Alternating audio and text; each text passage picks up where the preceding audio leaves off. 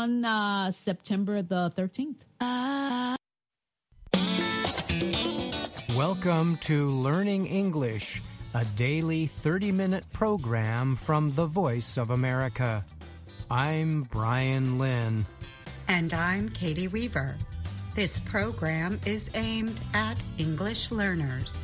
So we speak slowly, and we use words and phrases especially written for people learning English. Coming up, Andrew Smith presents Ask a Teacher. We also have Words and Their Stories from Anna Mateo. And we close the show with An American Story. But first, during his more than 60-year acting career, James Earl Jones's voice became a star of its own. Jones died this week at the age of 93. One of Jones's career decisions continues to be an issue of debate. His permission to let artificial intelligence, AI, reproduce his performances as Darth Vader for new projects.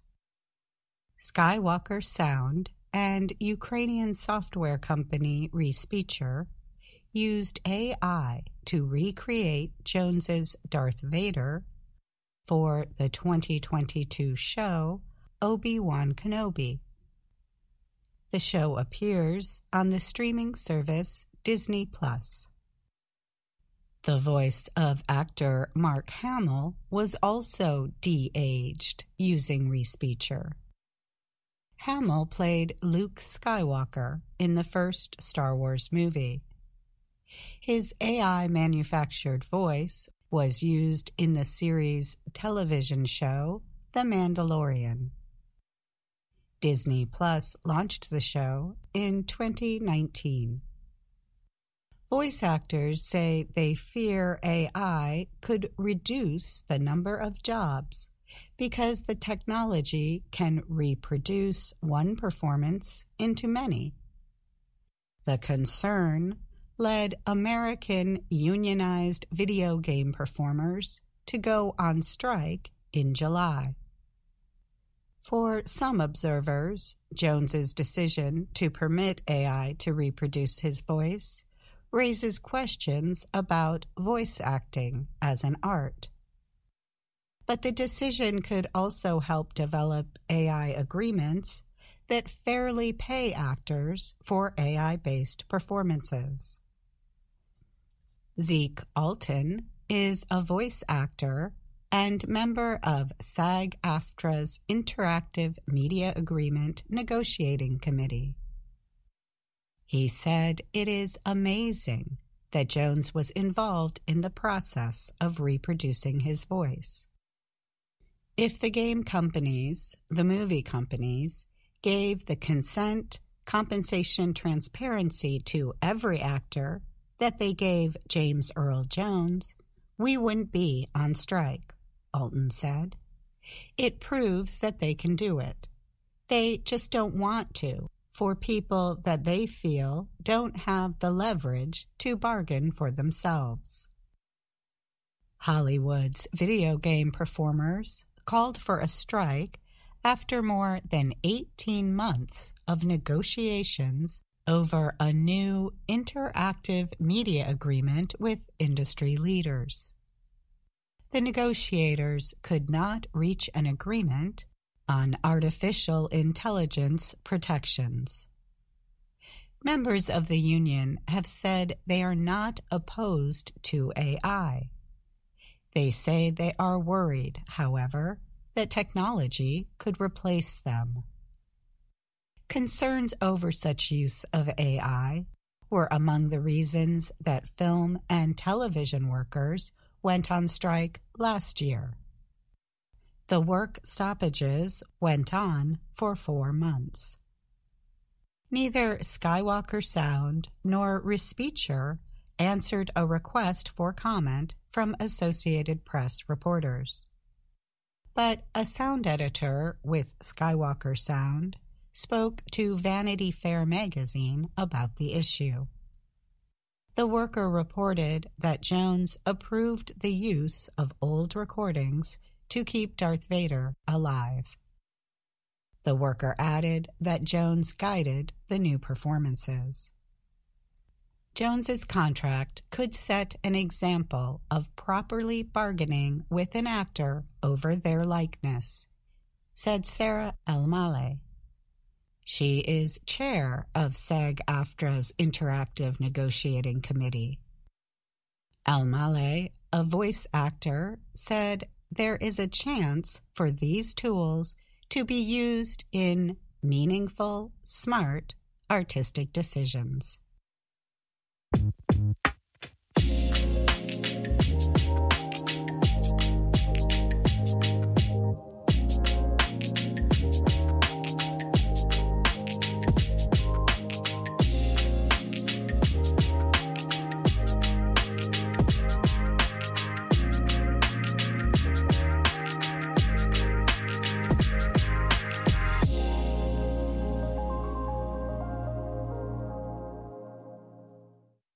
Hello.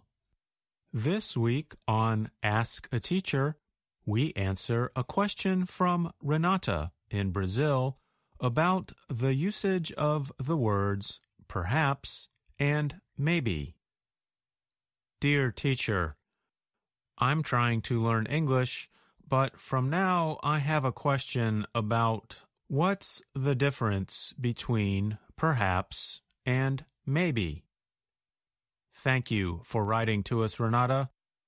I'm happy to answer this question. The two words mean the same thing. We use them to express the idea that we are guessing or unsure about something. However, there are some differences in how we use the two words.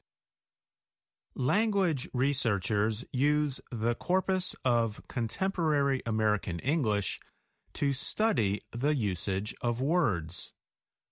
They have found that speakers of American English use maybe more than twice as often as the word perhaps.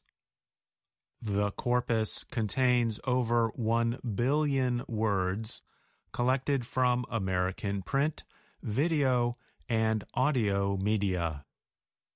Here is an example of the use of maybe.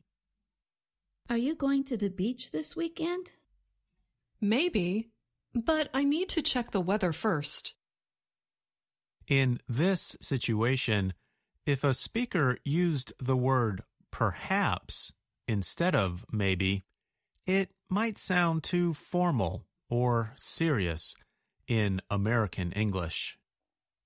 However, in written English, we often use the word perhaps instead of maybe. You can find many examples of both of these words in stories on our website at learningenglish.voanews.com. In writing, we can use commas to place the word perhaps between phrases or clauses in a sentence. Consider this example. It is easy, perhaps, to train a young dog to obey its owner, but training an older dog might not be so easy. Note that if we put the word maybe in place of perhaps in this writing example, it might not seem like good writing to a native speaker. Sometimes a writer will choose to use the word maybe instead of perhaps to communicate a particular feeling. Consider the following example. Government officials say the new trade deal will help the economies of both countries. Maybe. Such predictions have often been wrong in the past. Here, by using the word maybe, the writer communicates more strongly a feeling that the government officials might be wrong. Finally, be careful not to confuse the adverb maybe with the verb phrase may be. You can learn more about this by reading the Ask a Teacher program called Maybe and Maybe Are Driving Me Crazy. For our readers and listeners, do you have a question about American English? Perhaps you would like to know how American English has changed over the years. Or maybe you just need to know how to use particular words. Whatever your question may be, send us an email at learningenglish@voanews.com. And that's Ask a Teacher. I'm Andrew Smith. VOA Learning English has launched a new program for children. It is called Let's Learn English with Anna. The new course aims to teach children American English through asking and answering questions and experiencing fun situations.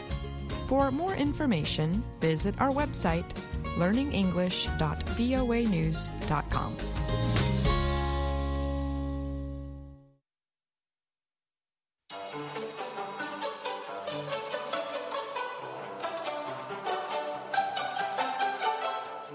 And now, words and their stories from VOA Learning English.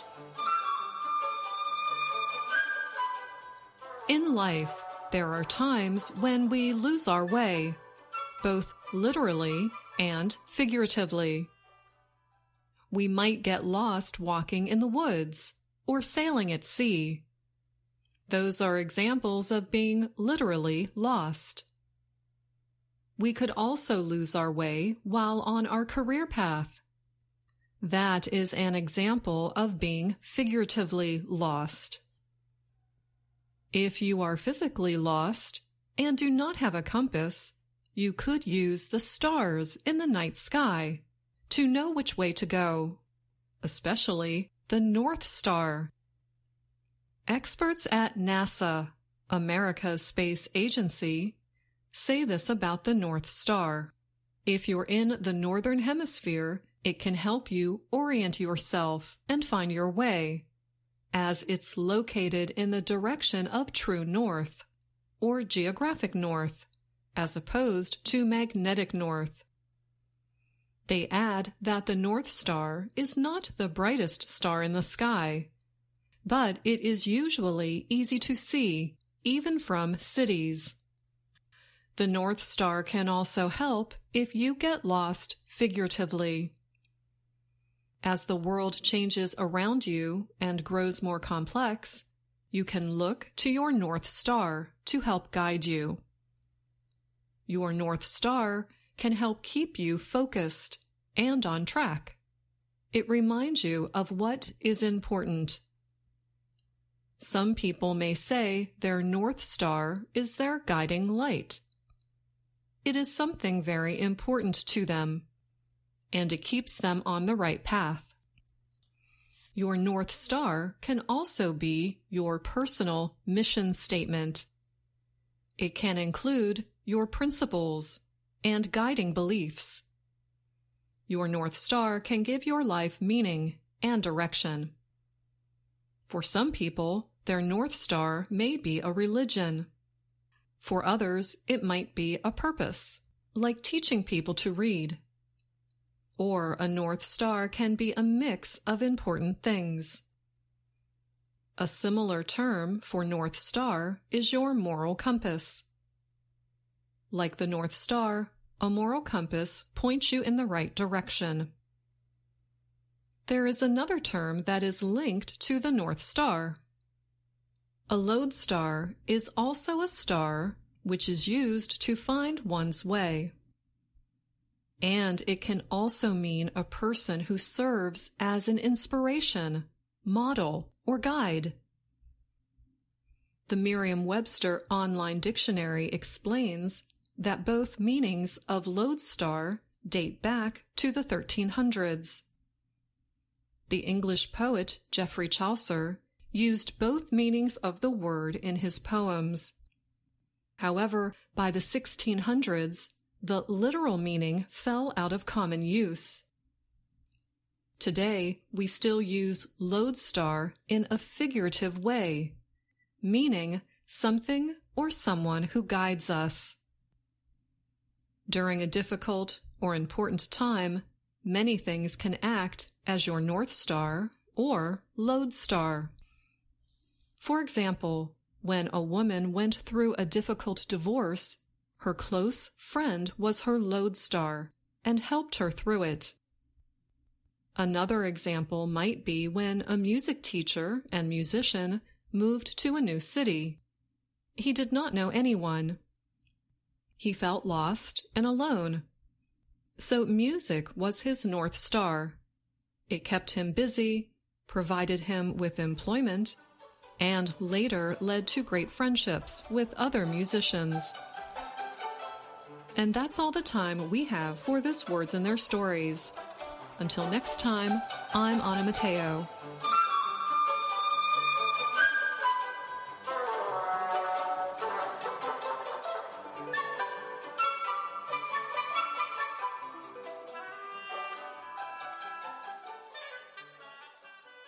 You just heard Anna Mateo present this week's Words and Their Stories. Now she is here to chat about her report. Good to see you, Anna. Hi, Katie. Thanks for inviting me back. I'm going to try to use North Star in a sentence. You go for it. Okay. The podcast is our North Star in learning American English. Wow, that's a big claim, Katie. Too much? How about the podcast is a North Star in learning American English? I think all of us at VOA Learning English hope to be a North Star for people learning English. In other words, we hope they can count on us for informative and entertaining content that helps them learn English. Thanks for coming on the show, Anna, and for another great Words and Their Stories. Goodbye. Thanks, Katie.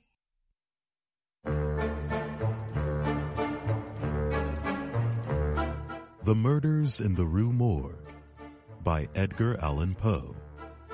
Part 5.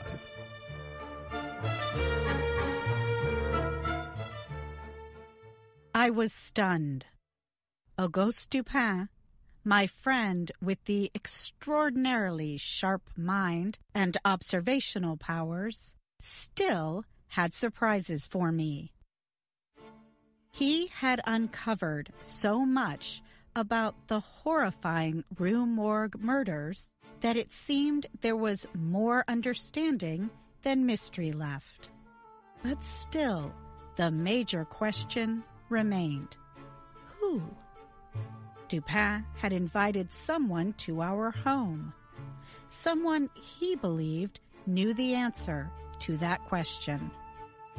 As we awaited his arrival, my friend began to put together other pieces of evidence from the crime.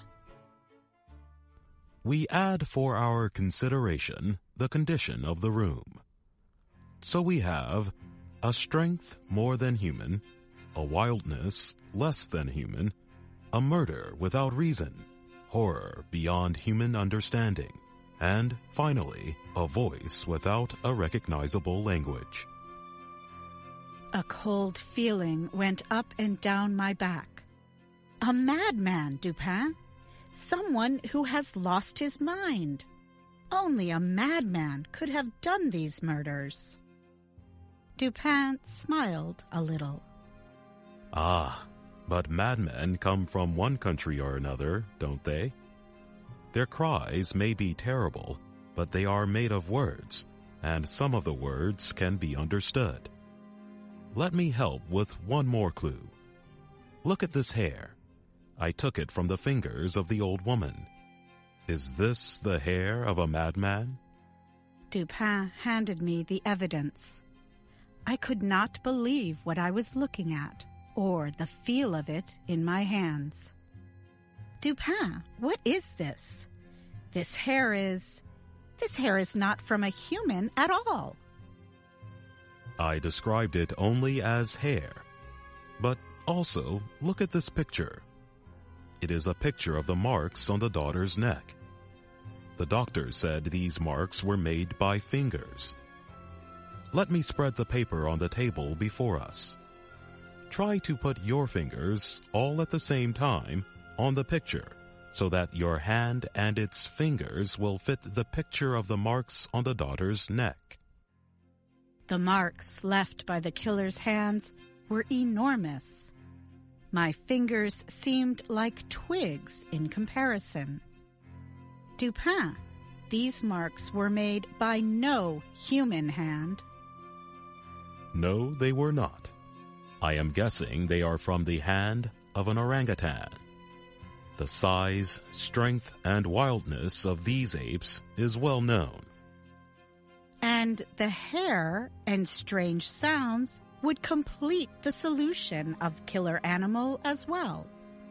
Yet I still do not understand the second voice. We know it was a French-speaking man. His only words were, "Mon Dieu." Who spoke, Dupin? Upon those two words, I have placed my hopes of finding a full solution to the crime. The "my God" was an expression of horror. It seems improbable that the speaker of those words helped the orangutan. Could he instead be its owner? Maybe the animal escaped from him and he followed it to the house on the Rue Morgue. I assume that the man would not have been able to recapture it. Is that who we are waiting for now, Dupin? The Frenchman? How did you reach him? My friend smiled when he answered. I put an ad in the newspaper. Read it yourself. I took the newspaper. Caught early in the morning of the 7th of this month, a very large orangutan. The owner, who is known to be a sailor, may have the animal again if he can prove it is his. But, Dupin, how can you know that the man is a sailor? I do not know it. I simply suspect. A sailor could go up that pole on the side of the house. Sailors travel to faraway lands where one might find an orangutan. And it would be valuable. The sailor would want it back, so... Finally, Dupin, we learn the whole truth. Come in, my friend. Come in. Slowly, the door opened, and there, before us, stood a sailor. He spoke in French. Bonsoir. Good evening to you too, my friend. I suppose you have come to ask about the orangutan. Yes. Is it here? No. We have no place for it here. If you can prove it is yours. But of course I can. A shame. I wish I could keep it. It is very valuable, I guess. Well, I want it back, of course. I will pay you for your trouble to find it and keep it. What is your price? Well, that is very fair indeed, but it is not money I want, sir. My price is truth. Tell me everything you know about the murders in the Rue Morgue. The sailor's face reddened deeply. He jumped to his feet. For a moment he stood and stared. But then he fell back into his chair, trembling. His face grew pale, his eyes closed, and he said not a word. Dupin then spoke, softly. My friend, you must not be afraid. We are not going to hurt you. I know very well that you yourself are not the killer. but it is true that you know something about him, or about it. You've done nothing wrong. You didn't even take any of the money. You have no reason to be afraid to talk and to tell the truth. It is a matter of honor for you to tell all you know. So help me God. I'll tell you all I know. About a year ago, our ship sailed to the Far East, to the island of Borneo. The forest there, the jungle, was thick with trees and other plants, and hot and wet and dark. My friend and I wanted to explore the strange place, so we did. There we saw the orangutan and caught it, and it returned with us to the ship. My friend died on the passage home, so the animal became mine alone. I was keeping it in a cage in my house here in Paris. I planned to sell it very soon. One night, I came home, and it was loose.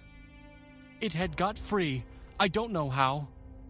It held a knife in its hands. It did not know of its dangers, of course. It was playing with it. As soon as the animal saw me, it jumped up and ran from the house. I followed. It ran several blocks and turned a corner.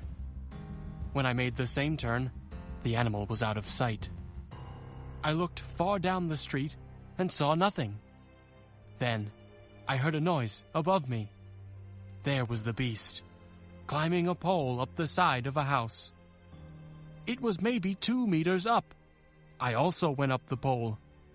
As I am a sailor, it was easy for me. When the animal was close to the top, I saw him jump through an open window. I got to the same place, but could not make the jump. I could see into the room, however, through another window, which was closed. The 2 women were sitting there, looking at papers from a box on the floor. The animal, knife still in hand, made a noise, and the old woman turned. That is when I heard the first of those terrible cries.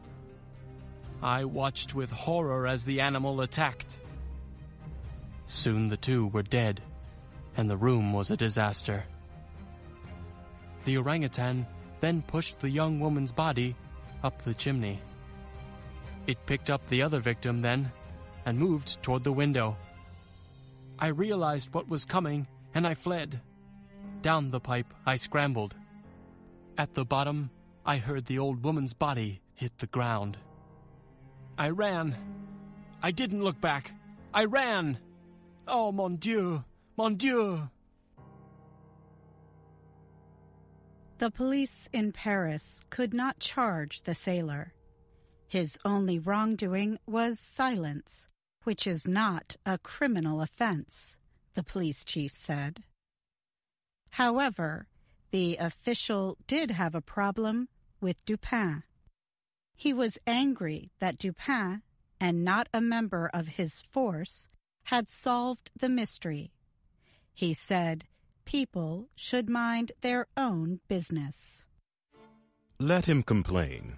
He'll feel better for it, and maybe learn something. Perhaps he will never again say "not possible" about that which, somehow, must be possible.